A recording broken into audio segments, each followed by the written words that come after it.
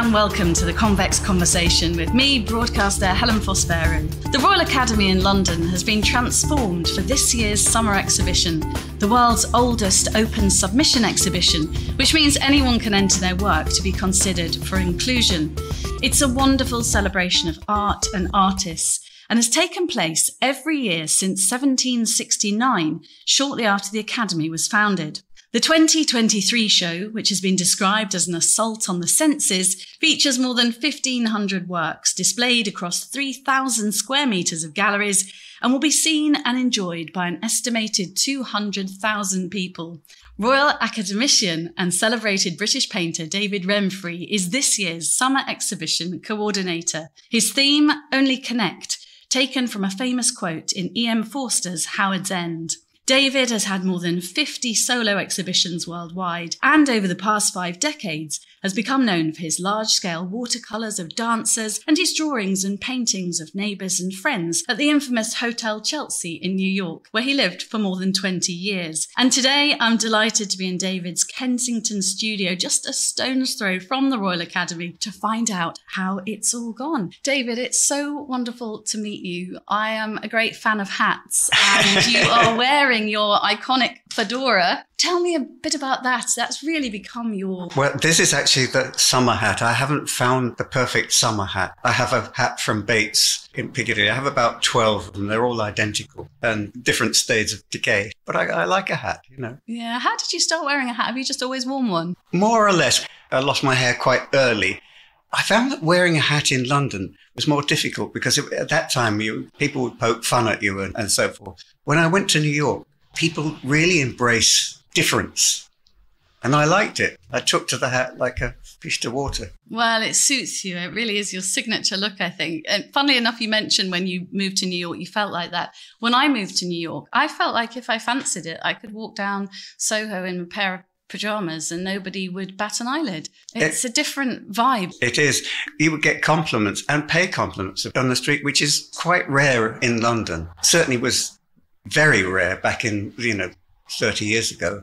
Oh, well, I'm looking forward to exploring your New York years there because actually, unbeknown to me until I started doing my research, we were actually neighbours at one point. When you were at Hotel Chelsea, I wasn't very far away, just off West Broadway, where the Soho Grand Hotel is. So you know that it seems very funny well. That we, yes. It is, yeah. I lived in it was called a mini loft, and mini was certainly the key word because I could stretch my arms out and touch all the walls, but it was the place to be, not like it was in obviously the 60s, 70s, when it really was an artist community, right? But still a wonderful place for a young Grimsby girl to live for a few years. A northern lass. A northern lass, not far away from your roots. Let's talk about the summer exhibition. How does it feel now that the doors are open and the public are enjoying presumably all that hard work that you put in behind the scenes? It's a great sense of relief. We work at it very hard for a period of about 7-8 months. And you want particular pieces to be in it. I wanted it to be a big sculpture in the courtyard. And I was very keen that it should be by a woman. Of course, women artists are now becoming very, very successful. And so there was none available. There was nothing available apart from the beautiful piece in the courtyard by Huma Baba called The Ghost of Human Kindness. The Ghost of Human Kindness. Yes. What a wonderful title. It was borrowed from a private collection in Connecticut. That's what visitors will see, plus the banner on the outside of it. But inside, I wanted it to be embracing all cultures, all people. What vision did you have? What was your aim? How did you want people to feel when they walk through those iconic doors? Well, when Rebecca asked me, it was out of the blue. I had given up hope of doing it. Had you? Yeah, I'm 80, so I said to Caroline, it's not going to happen.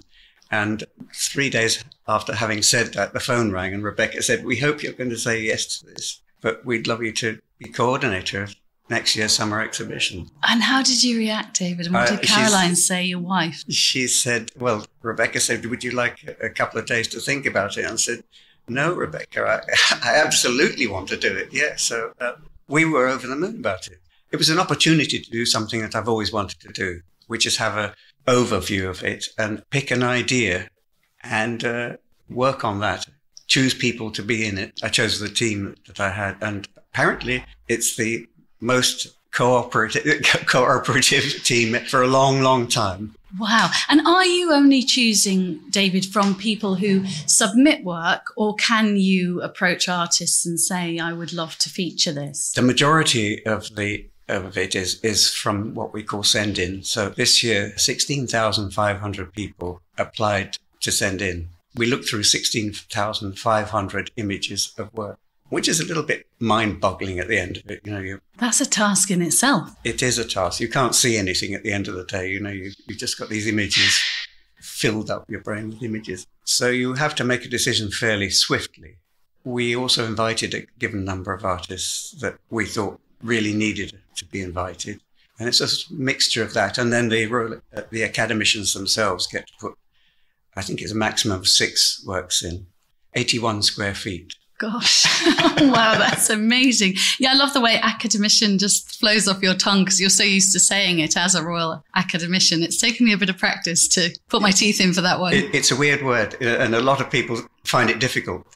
Yeah, and it must be a great honour to be a Royal Academician. And then this must be the pinnacle of being such a key part of the Royal Academy. It's been lovely because of the interaction with others, and it's been lovely sort of stretching your hand out to others. I really love the send-in, the people that send the work in. I did that 50-something plus years ago for the first time, and I know what it felt like. People have come up to me afterwards and saying, hanging my picture changed my life.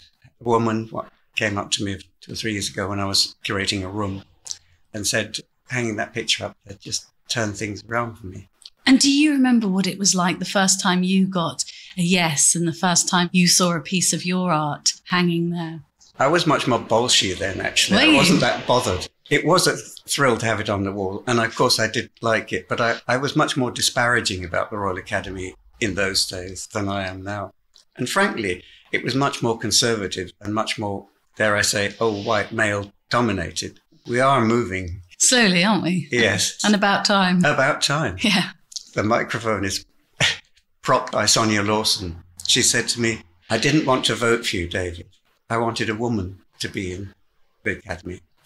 But I voted for you. So I want you to promise that you will do your best to make sure that more women are elected. I have kept that promise. Well, that's fantastic. And also it's a very diverse exhibition. Looking through my notes, I'm just thinking of the works that you've got in by Paul Dash, who was born in Barbados. And in fact, his work featured, didn't it, in Tate Britain's Show of the Caribbean and British Art last year. Lovely to see his work. I particularly loved it in that show, and I was not familiar with his work. And I saw it, and I contacted him about it. I went to see it. He's the most darling human being. I really... Is he? Yes, he's so fabulous. And his wife, the two of them are just amazing. And tell me a bit about Lindsay Mendick as well, because I think she was a recent discovery in Margate. And her pieces are a bit cheeky, aren't they? They're very cheeky. As she says, they're ceramic adorned with willies, and a plethora of other plants and things. They are absolutely amazing works. In her exhibition in Margate, it was tables with vaginas around them. And she also had a sculpture of herself sitting as she was talking to a priest and confessing. And it was absolutely scurrilous. What was it that appealed about her work to you? She is a breath of fresh air. I mean, she's amazing, very dynamic, just a lovely human being. The other installation that's particularly caught my eye, and this is from reading about the exhibition. I'm going in a couple of weeks' time, but I've loved the images of the installation of suspended fabric, which I think was by the Irish fashion designer, wasn't it? Was it Richard Malone? It was Richard Malone. We met Richard Malone years ago with Farshid Musavi, gave a dinner party, and there was Richard Malone. And we've been to all of his fashion shows and so forth. And I recently saw something he'd done, model walking on a catwalk, and it's a photograph wearing this blue thing with sort of poles coming out of it. I thought, that's not fashion, that's sculpture. So I contacted him and said, would you like to make something for the summer exhibition? And he was over the moon. We didn't know what he was going to come up with. He has made smaller sculptures, but in this vein, but this was something way beyond that. And of course, you are able to contribute yourself to the summer exhibition if you're curating, which is amazing. Describe for me indoor cosmology. It's one painting consisting of 16 panels, which I began not as a large painting, but as a group of paintings which were based on chandeliers. But it gradually became the disintegration of chandeliers. And I was also reading Carlo Rovelli books about physics and time. So it all became intertwined with this idea of existence. I don't want to make it grandiose. Somehow in my brain, it's all about cosmology. And does it feel, when you look at that work, as if you're looking at the chandeliers from the floor? I'm just trying to picture it in my mind. How would you describe it?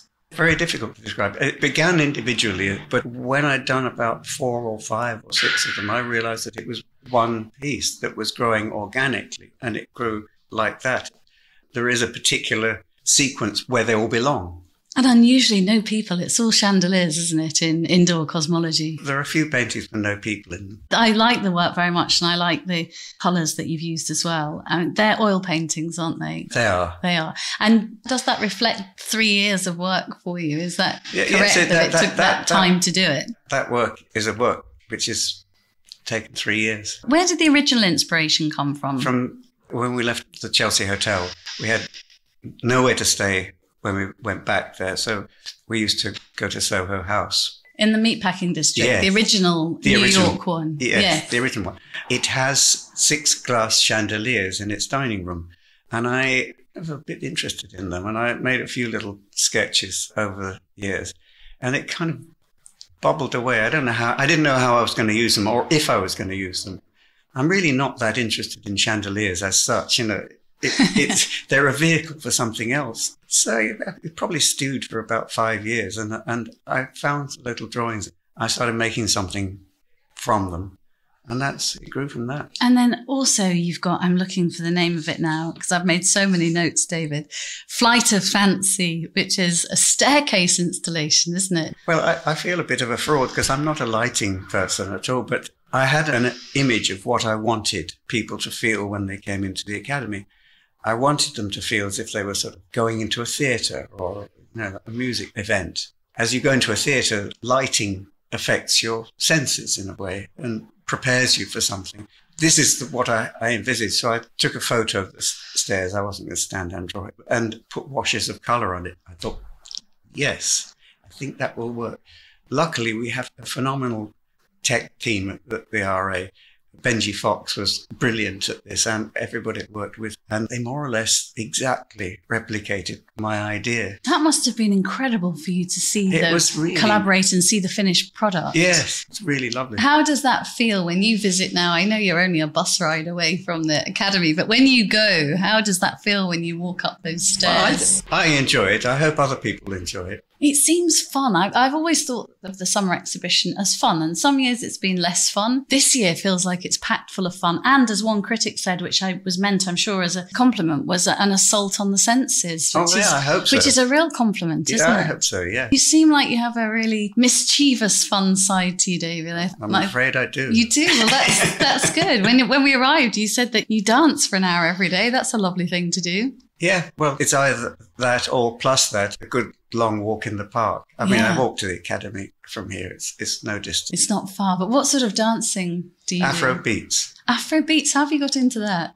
Oh, I listen to music, It's part of my culture. Yeah. Do you find, as well as probably keeping you fit, it just is a relaxing, good for the mind? And yeah. It's nice to switch off sometimes, isn't it? It is. I would imagine a mind like yours is buzzing all the time with ideas. Yes, I can't stop it. It's really annoying at night. When it just keeps going. Now, your chosen theme is Only Connect. I'm going to show that I didn't really pay attention much in my English literature classes, because I do know it's a quote from Howard's End, but I don't really know what it means. So tell me the thinking behind Only Connect. It's really a quotation from the heroine of the story, Margaret, and her soon-to-be husband, a businessman, not really interested in spiritual side of things. So she's sort of rehearsing something that she's going to say to him, how one should connect the day-to-day aspects of one's life with the spiritual side. And I thought it could be applied to, in a broader sense, to everything, really. We have unprecedented ability to communicate with each other, and yet we're probably more fractured in our whole existence. I want a reconnection, human connection. Are you troubled, David, by how disparate people have become? I feel that too. Incredibly troubled by it. I think of grandchildren and think of young people and think, what are they inheriting? Inheriting a lot of needless hatred and needless discord.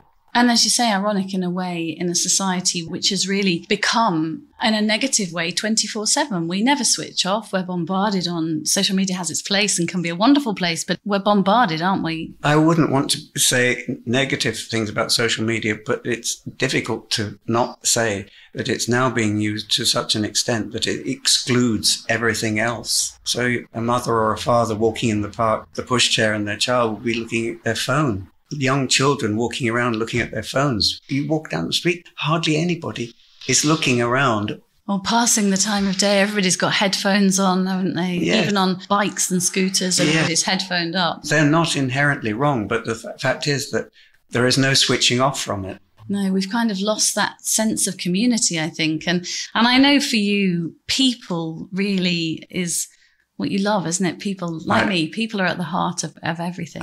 I'm unashamedly in love with the human race.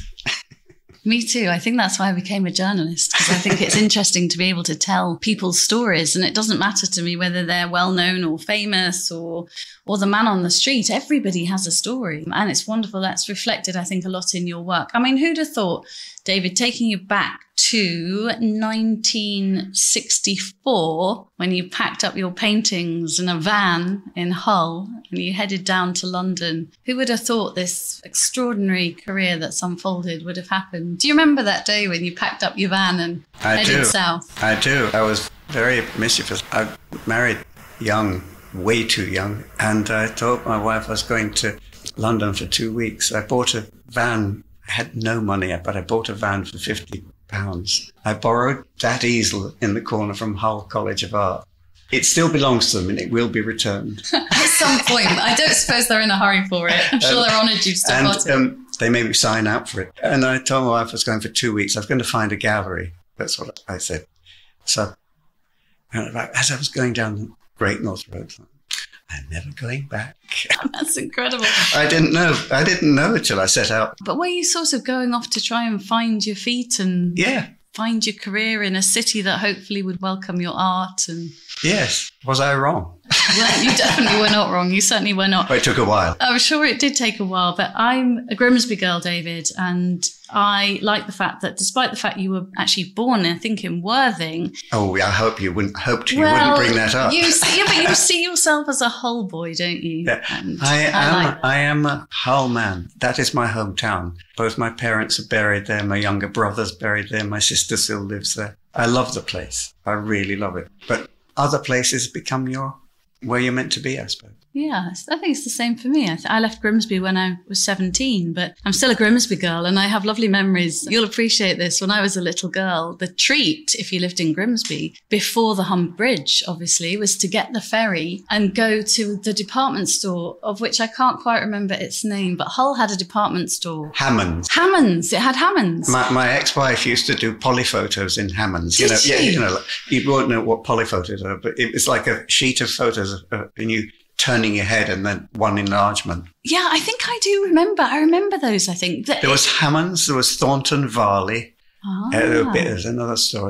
There's another one, but I can't remember. I don't remember that, but I remember Hammond's. And I remember with my nan and my granddad, I still remember the sound of is it the horn on the ferry? But I still remember the sound. Oh God, it was wonderful. Crossed over. New Holland, yeah, from the ferry terminal. Yeah. So I love the fact you've still got roots there. You've just finished an exhibition in Lincoln, which I still see as very much part of my world. And I love the fact that you've kept that northern connection going. Northern soul. Yes, Northern Soul. And there's a lot to be said for a Northern Soul. And I wanted to ask, because I saw a lovely interview you did at the recent exhibition with a young lad, and he was over the moon to be talking to you. And you were telling him about your paintings of dancers from the exhibition A Moment Captured. And you told him that you became interested in figures in motion while you were in Hull. And you described the club scene in those early days It was edgy. Hull could be a rough place back in the day. There were a lot of fights, and you wouldn't want to look at someone too long. Are you looking at me? You want a photo? But I developed a very good memory for things, and that's really what started my interest in dancing. What was it about the people dancing and the motion and the movement that captured your imagination? It's hard to say. Dancing is a great pretext for putting people together in a work. And another thing that I've discovered about my work is I like to have people who are off kilter. A moment later, they would fall over if they didn't move their leg. Laurie Anderson's got this song called Walking and Falling, where she describes this act. You know, you're actually walking is almost like an act of falling, but you stop it from falling by placing the other leg forward. So I'm interested in people on the edge of falling over. And that interest, of course, developed, didn't it, when you were in New York and you lived at the Hotel Chelsea on West 23rd, I think, for the best part of 20 years. Didn't you? It was 20 years. More than 20 years. Having lived in New York, I know a little bit about Hotel Chelsea, and over the years, some of the extraordinary people, including yourself, who lived there. I mean, people like Bob Dylan, I think, lived there, didn't he, at one point? And Bob lived there. Rambling Bob lived there, and Patti Smith lived. Actually, Patti Smith lived in our first apartment that we had, which later became my studio, when we found another apartment with roof garden.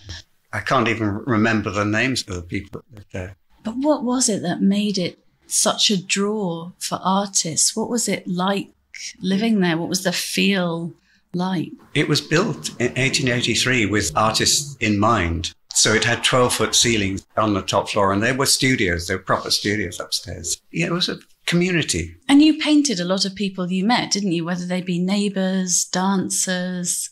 Everybody I met. When I was first there, I was complaining to Caroline that I don't have any models here. I don't know anybody. It was a very hot summer. And she saw this young woman on the other side of the street walking by with bobbed black hair and a black cat tattooed on her arm. She said she'd make a great model. Caroline was eating a Rocky Road ice cream and it was pouring down, and she ran across and said, "My husband would like to do a drawing of you. Would you sit?" And she said, "Yeah, of course I would, but I'm going back to Boston now. I won't be back till September."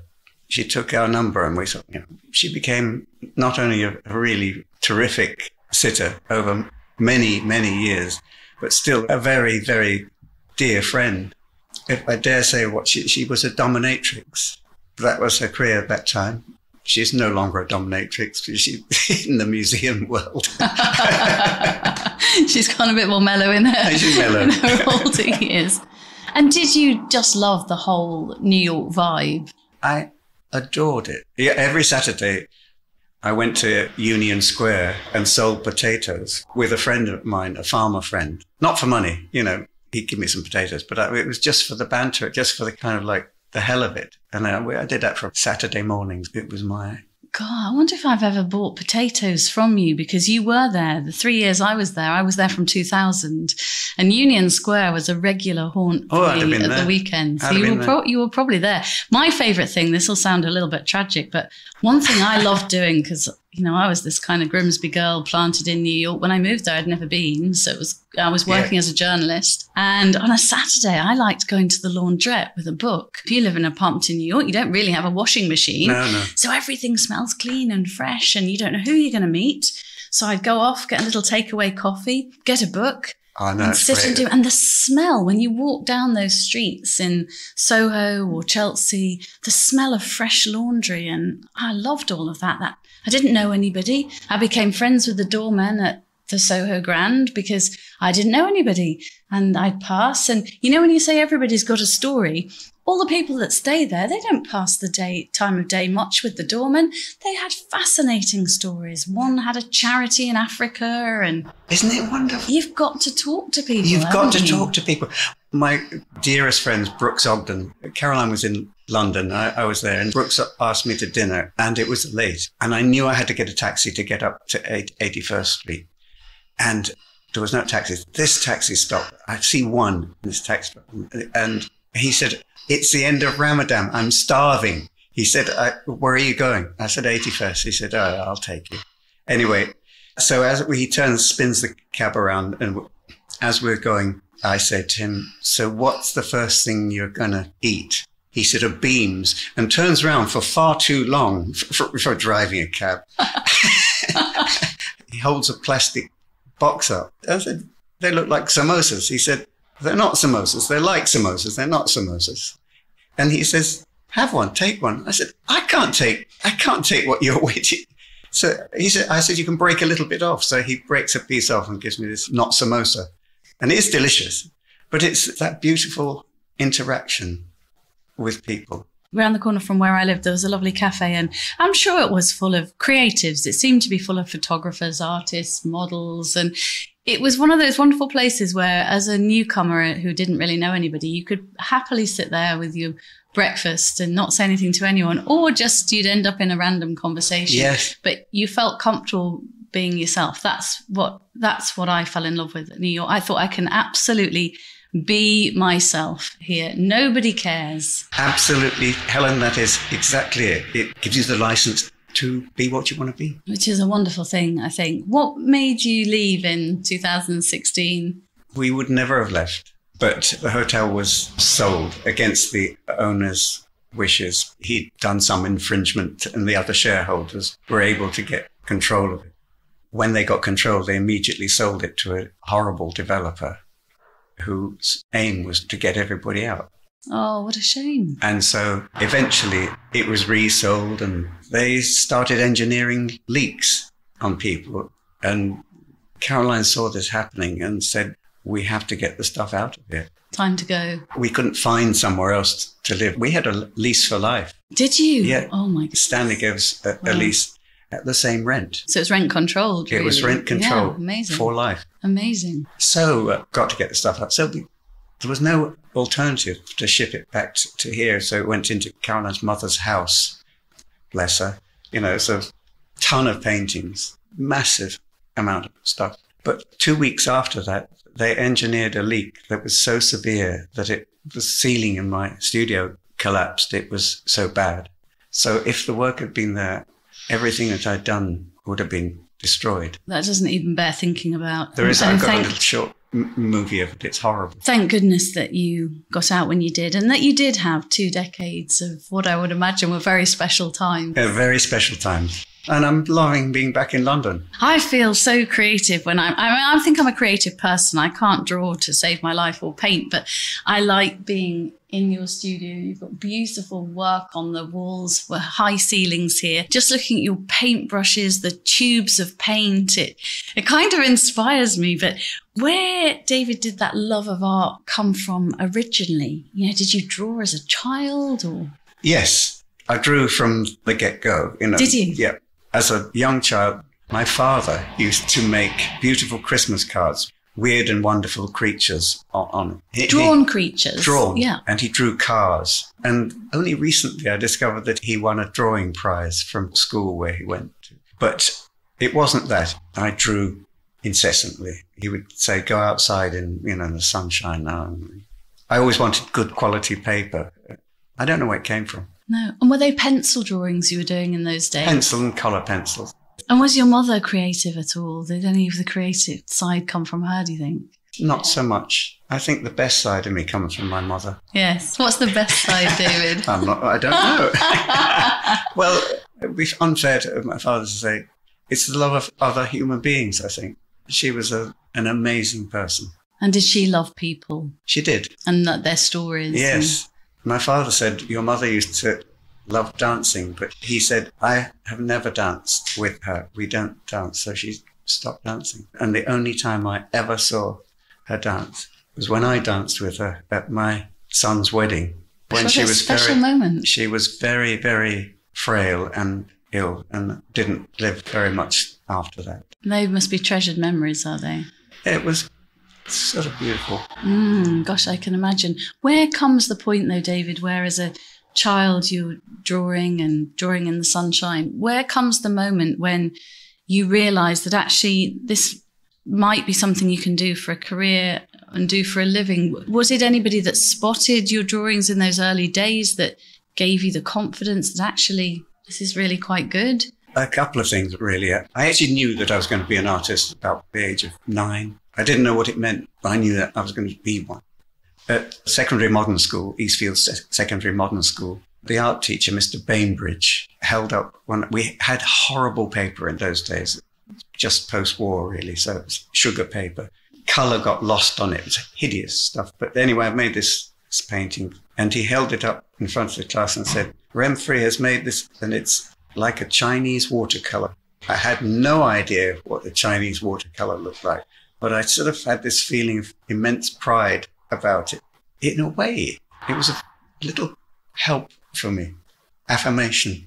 So when I left school, the only direction was art school. And did you enjoy your time at Hull Art College? I battled all the way through it because they were beginning at what they call basic design. And I was not bloody interested in.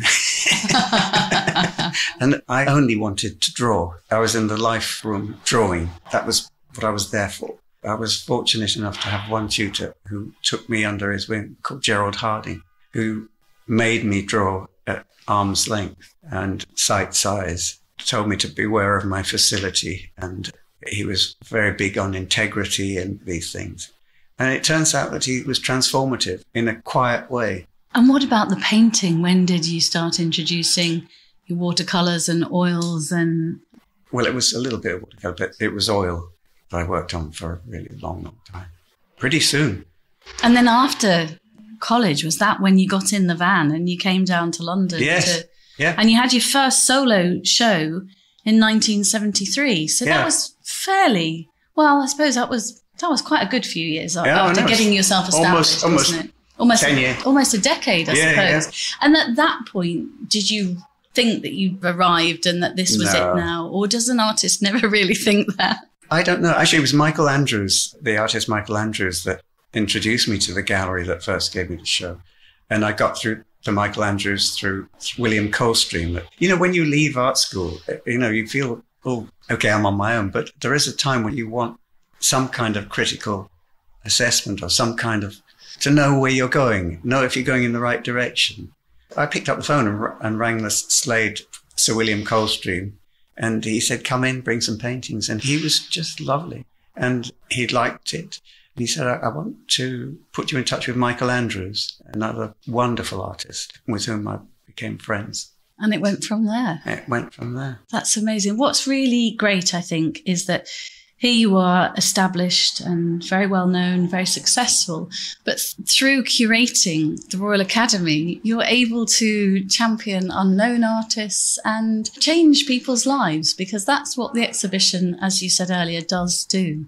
It would be overstating it to say it does it for everyone, but it's certainly a huge boost for many, many people to get in. But definitely for some, it will be life-changing. Now it's all done and everything's hung and everybody's enjoying it. Do you sometimes just stroll down and go and have a wander around by yourself? Well, Axel Ruger, our marvellous chief executive, said that I'm the academician who is most frequently there. I love the place. I love the people that work there. I know their names. And I love the schools. You taught at the schools? Well, you taught is kind of overstating it. I was professor of drawing there for 2 years. That still sounds a very nice role to have. And giving back. I think giving back's important to you. Giving back is very important. Just like to end on what you do now. I mean, how often do you paint now? Is it every day? And we're here in this beautiful studio. I draw every day. Filipino Lippi said, line every day, and he didn't mean cocaine. And you still get the same enjoyment, I'm guessing. It's obsessive. When I'm not doing the summer exhibition, I work for at least 8 hours a day. 8 hours? Gosh, that's surprising. That's a long time, isn't it, 8 hours? I think it's quite a long time, isn't it? Caroline says I've got to take weekends off, but I haven't. Oh, hang on. So we're talking 8 hours, 7 days a week? Yeah, something like that. Oh, my goodness. What did Caroline think when you took her and she saw the finished exhibition? Was she blown away? She's indispensable. She makes things happen that wouldn't otherwise happen. She tells me I'm very lucky, but I really know I'm very lucky. I'm sure, and I think it's good she tells you as well, just to remind you. She says I'm spoiled too. You're spoiled. Well, you're every bit the person I thought you'd be. I've watched a few interviews, and I think what I really like about you, David, there's a real gentleness about you. You're a true gent. You're so approachable and lovely and warm and humble. And it's so lovely to see that when somebody's had such huge success. And thank goodness that, you're 80 and they picked up the phone and you've curated the summer exhibition about blooming time. Thank you so much, David. I'm chuffed. It's been great. Thank you, Helen. I hope you've enjoyed it. I have enjoyed it. Thank you. Good. You've been listening to British painter David Remfry, who coordinated this year's summer exhibition at the Royal Academy in London. The exhibition is on until August the 20th and is such a treat if you get a chance to go. And you never know, actually, if you spot a lovely young man in a black fedora, you might see David looking around the galleries and halls. Download our series at convex.podbean.com or search The Convex Conversation on Spotify, Stitcher, Apple and Google Podcasts, or wherever you listen to yours. Thanks for your company. I'll be back next week with another great guest, so join me then.